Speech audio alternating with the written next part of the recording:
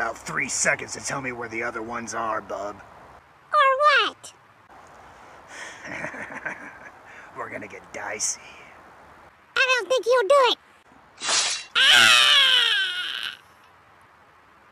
But you didn't let me tell you where the other ones were. I can smell them already. That intro is of my buddy Immortal Coil, from the Rookie Critics Rotten Tomatoes skit. Check it out. And while this isn't an appreciation video, I do want to highlight my friend Immortal Coil. He's a great guy with interesting content.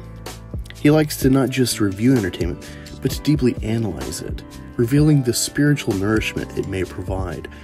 If you love Star Wars or Wolverine, check him out. And if you live in the Northwest of America, hit him up on Twitter so y'all can meet up. Though I haven't had a chance to meet him in person myself, we've spoken countless hours off air. He's truly a great friend to have. Subscribe and get him past his first 100 subs. So, why am I talking about Immortal Coil so much? Isn't he just some white dude? Perhaps. But he also has a great wealth of X-Men knowledge and keyed me into reading XMen Fatal Attractions. I'm currently on the 3rd issue and had a small epiphany.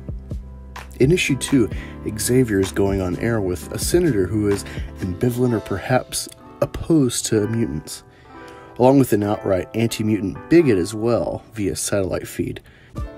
Given Xavier's smarts and Jean's stating they need their own guys to counter senators like Kelly, it dawned on me, why wouldn't Professor X manipulate the media to aid the mutant cause, to assuage the negativity of mutants, and limit or stop the various hurts?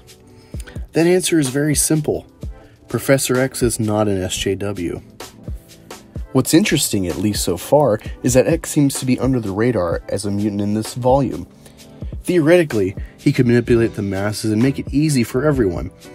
Professor X, I think, knows that if he crosses that line, it excuses ill-willed persons to do the same thing.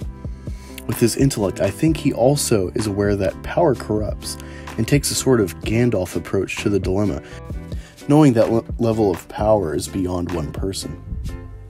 Disney has manipulated Captain Marvel perception with Rotten Tomatoes, and by placing her adjacent to Endgame, and also creating a superhero drought or deficit, making fans go from July to March to see a new hero, all to benefit the box office. YouTube has steered the algorithm to avoid us trolls, and the media has been overjoyed. Political hopefuls have discussed legislating negative movie reviews. SJWs want to legislate quote-unquote hate speech, not realizing someday they'll be penalized by their own laws. Take any political or cultural argument and analyze the SJW solution. It's always something that sounds nice or kind, but is always misguided at best, and fascist-like at its worst. This is why Charles is a great character, perhaps a liberal, but not an SJW. He never seeks to manipulate the masses' minds, even for good intent, and if a circumstance necessitates it, he has some remorse for bypassing free will. He understands the ethical implications and works to earn support.